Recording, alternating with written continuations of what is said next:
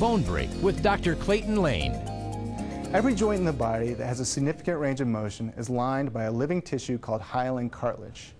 This white, rubbery surface serves two very important functions. First, it provides a smooth surface for our joints to move on. Combined with joint fluid, which serves as lubrication, the cartilage surface is almost frictionless and is in fact more slippery than ice on ice and has 10 times less friction than the best man-made joint replacements. It also functions as a shock absorber when a load is applied, preventing fracture of the more brittle bones surrounding the joint. When cartilage is injured, it has little ability to heal because it has no blood vessels to nourish it. Instead, nutrients and oxygen diffuse into it from the surrounding joint fluid. When an injury occurs, there is not enough fuel for the cartilage cells to heal the defect. Therefore, when healthy cartilage is traumatized, surgery is often required, and when osteoarthritis is present, the joint may have to be completely replaced. If you have an orthopedic question, please email me at bonebreak@alortho.com or view other Bone Break episodes at www.alortho.com.